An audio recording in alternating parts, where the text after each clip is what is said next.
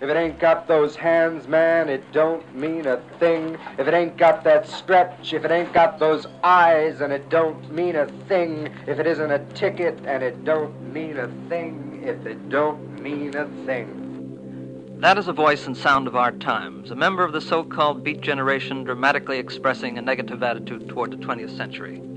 His haven, away from the rest of the world, is a coffee house in downtown New York, in an area known as Greenwich Village, perhaps the most unusual and colorful village in the world. The village is made up of a lot of people. They are both pundits and something less than humans. And that is the voice of an artist who has painted in a village studio for 40 years. Many works of art and literature have been inspired in this locale of some 2 square Manhattan miles. Theodore Dreiser, St. Clair Lewis, Sherwood Anderson, and Eugene O'Neill spent their early creative years along its winding, narrow streets. Today, each of its 130,000 residents has a different reason for living there and a varying notion as to just what the village is. To the editor of a village paper, it is something much different. You have all levels of society down here. You have all cultural levels down here. You have a community life, you have a political life, which is extremely alive, and you have most of all a cultural life, which is unlike any other part of the United States. A psychologist has much the same impression. The village has a deeper significance culturally and intellectually to the whole country. It's a kind of intellectual crossroads here. Not only are ideas spawned here that go out throughout the country, but people are constantly coming and going. There are certain bars in the village, for instance, that if you want to know what's going on in Paris, you can go down and find out what some friend of yours is doing in Paris or San Francisco or Taos or wherever it happens to be. Because it is a kind of nerve center for certain intellectual and artistic trends. To a local minister faced with the problem of tending to the spiritual needs of the villagers, it is this.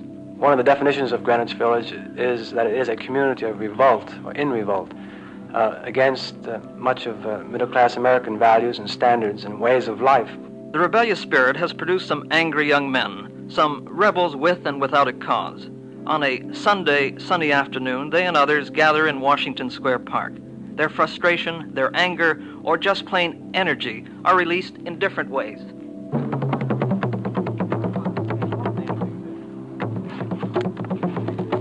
On a park bench, 2 boys bang out rhythm on bongo drums.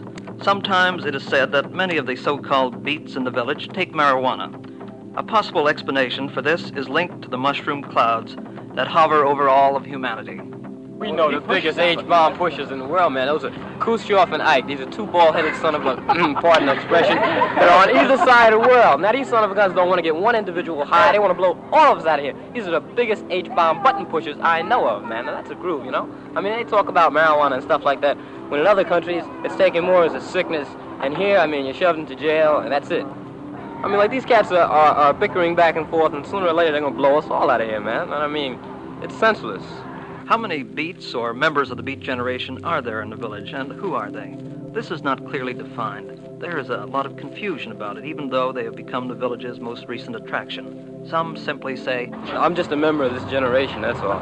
It's difficult, actually, to find anyone who will deliberately label himself as being beat. This is true even in the coffee houses, which are supposed to be the beatniks' headquarters. 1 floor beneath ground level of an ancient brownstone on lively McDougal Street, crossroads of the village, there is time for a brief conversation with some poets who read nightly at the Gaslight Cafe. Despite the fact that the readings have been advertised as being by poets of the beat generation, there is no clear picture, even here, of what this means. As far as beat generation goes, to me, I am myself now writing at this period in this time. If the tag beat generation is given to the area in which I write, or the time in which I write, you know, I can't do anything about it. I am not beat, I'm not finished, I'm not done. I want to write, I'm going to write, and if I don't change my, style, and if I don't get any polish and discipline, if I don't do anything, then there's no reason in writing. Only the dead are beat. Basically, I think it means fed up to the extent where one strips off the falsities put upon oneself by what we call society or general culture or whatever, be to the extent where these things just disappear and one is reduced to a state of almost elemental being, somewhat similar to the prime example of existentialist living, I suppose. I don't really know. Every group of people is eventually accused by the press and the public of being a bunch of depraved maniacs who spend, 24 hours of a day in a drug coma. And but I agree with Dan there, man. There's thousands of things to do, and I'm going to do them. And there are lots of things to see, and I'm going to see them. And there are lots of kicks, and I'm going to be kicked by them. And that's it. Since these young poets are not paid for this new village entertainment, the question is, how do they stay alive? I work behind the counter. I made sandwiches and an espresso and all that. I have this one thing here published in favor of the final hour. There's some being sold. I make money. I have some money owed to me from when I was working and loaning money to people. Get money here and there. It doesn't take much to live. There is a hush in the crowd. Only the gasp and the gurgle of the espresso machine is heard as this cellar religious meeting is called to order by a bearded leader in his late teens. We'll start tonight's reading off. There are 2 poets to each set. This set at the Gaslight tonight. It's going to be John Brent and Dan Cropper. John Brent is going to start it off. Thank you.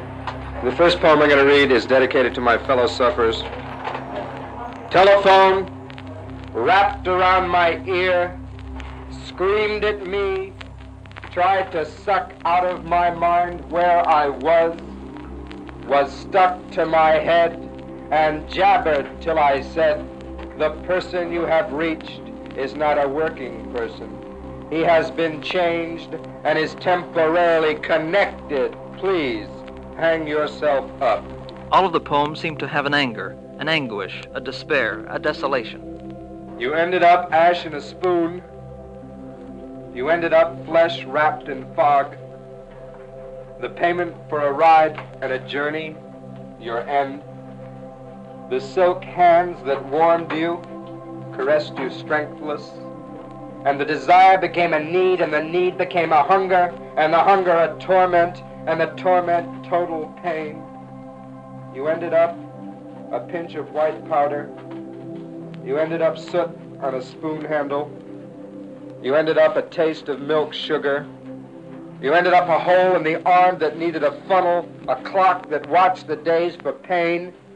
You ended up ash in a spoon, your soul in a brown paper bag. Then there is a reading by a jazz musician turned poet. As he reads, he taps his foot as if he were accompanying himself on a sad saxophone. Swinging inward toward a fiery furnace, gates of hell into dungeons of the mind and insanity, corridors lined with hollow-eyed skeletons who walk with slow dragging steps, lost souls lined up answering the bells, the eternal ringing of the bells. Mountains stand tall in the night, and bird song is sung from lips caked with hate. Sing your song, little cardinal, wail your bluesy chants into the wind, into the rain, into the cold black bars of your prison cell. In California, sweet girls brush tears from their eyes, and Indian Joe danced to the white man's game.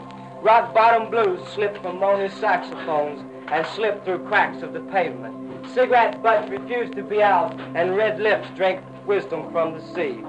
Aware of beauty's soul soared high, gates of hell proclaiming the birth of a man who was only 1 year old. Every year we die a little, and the world keeps on spinning. Redbird, are you listening? Are you there? A ghost who walks on feet of stone from the concrete floor. Paradise opened her arms and received life's blue sweet song.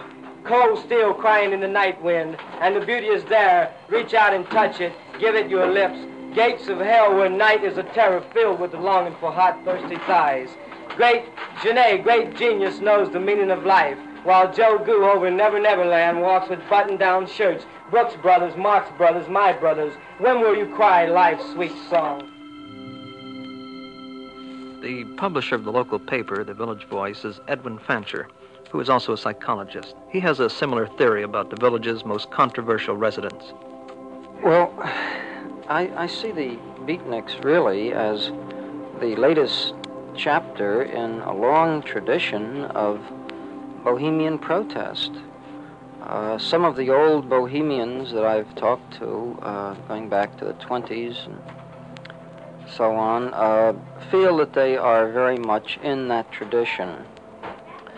It's a tradition of revolt, it's a tradition of shock. It obviously can't be the same kind of revolt against sexual mores and so on that you had in the 1920s. It can't be the same kind of political protest that you had in the 1930s. Perhaps our dilemma today is more profound in that there aren't such simple enemies that one can be in revolt against anymore.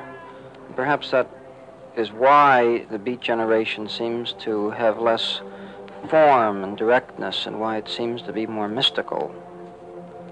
But I think what is significant is the interest that the American people have shown in this very, very small little group of artists. An artist who has spent his lifetime in the village, D. Hirsch Margulies, a sort of paunchy painter, in the 6th Avenue studio expresses an historical point of view about the young newcomers. There are always beatniks in the village, and the beatniks are people, usually, who are people of a dreamy frame of mind in search of adventure. There are many reasons why people come to the village to live or just visit, and perhaps it's best expressed by a young Negro boy. I come down here because I find people I have something in common with, and we're working for a good cause, and we have something in common, and that's the sort of people I can associate with. What is that? You say you have something in common. We believe in the same things. Which is what? What do you believe in? We believe like live and let live. Live and let live. I'll go along with that. And like you can be happy without being a millionaire. Do you live in the village yourself? No, but I'm moving here in a couple of weeks. Why are you coming down? Because I feel like I belong here. You feel like you belong here? Yes. What is it that would make you feel that? The general feeling among the people. Like brotherhood, and among the brotherhood, I'll go along with that word. Brotherhood, that's yeah.